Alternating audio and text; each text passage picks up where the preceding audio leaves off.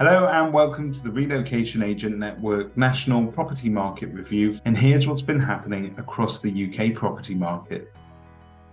Start as you mean to go on. Property prices have moderated, and while demand remains across the market, sensible and realistic initial pricing impacts on a sales success. Data from Rightmove indicates that properties that experience a price reduction are 10% less likely to go under offer. They are also on the market for more than double the time before they go to sold subject to contract. After a period in which property prices have risen sharply, sellers can be overly optimistic in their expectations. Experienced and knowledgeable agents will price the property for the current market. Latest research by Zoopla indicates that average reduction on initial asking price at the point of sale is 3.8%, although more than 40% of recent sellers have accepted offers of 5% or more below. So if you're downsizing, how do you spend your equity? Well, over 8.1 million owner-occupiers in England and Wales now own their homes outright. This constitutes 52% of owner-occupiers, rising to over 90% of those aged 65 or more. Based on sales price data from the Land Registry, downsizing from a 4 or more bedroom home to a 2-bedroom apartment could release on average over £250,000. The amount varies by region.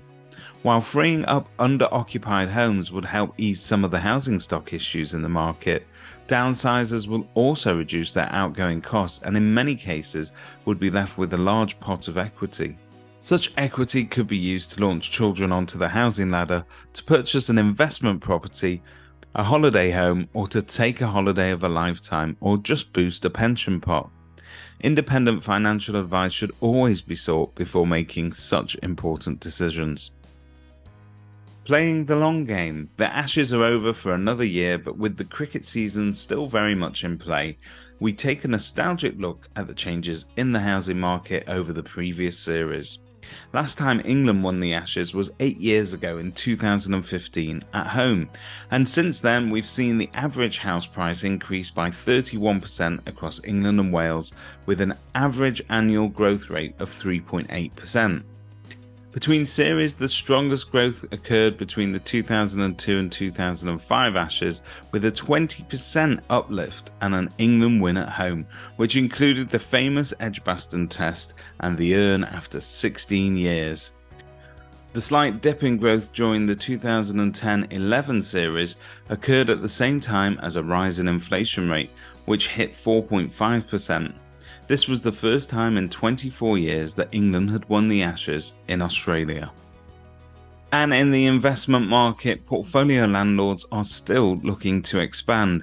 More than a quarter of landlords who own 5 or more properties are planning to increase their portfolio over the next year, while 1 in 5 who have 2 to 5 properties are also planning to expand, according to Rightmove.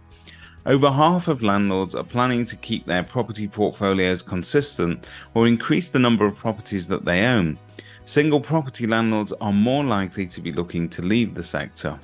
Published in 2022, the English Private Landlord Survey of 2021 found that 18% of landlords owned 5 or more properties, but such landlords represented 48% of all tenancies. A Property Academy survey of close to 6,000 landlords indicated that over 3/4 of landlords owed less than half the value of their portfolio on their buy-to-let mortgages. Landlords with lower loan-to-value mortgages are less impacted by the current market volatility. And whilst demand for rental properties remains high, the average length for an initial rental contract in Q2 of 2023 was 12.7 months, up from 10.5 during the same period in 2019. Renters are planning to stay for longer, in part due to low levels of stock and rising rents in the open market. Renters are looking to remain in their properties for the longest amount of time in London, where competition between renters is extremely tight. One of the most significant proposals in the Renters Reform Bill is the end of the fixed-term assured short-hold tenancies.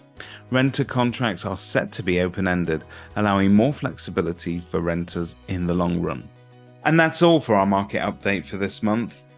As ever, if you'd like to find out what's happening locally to you, please contact your local Relocation Agent Network member who'll be happy to assist. Thank you for watching.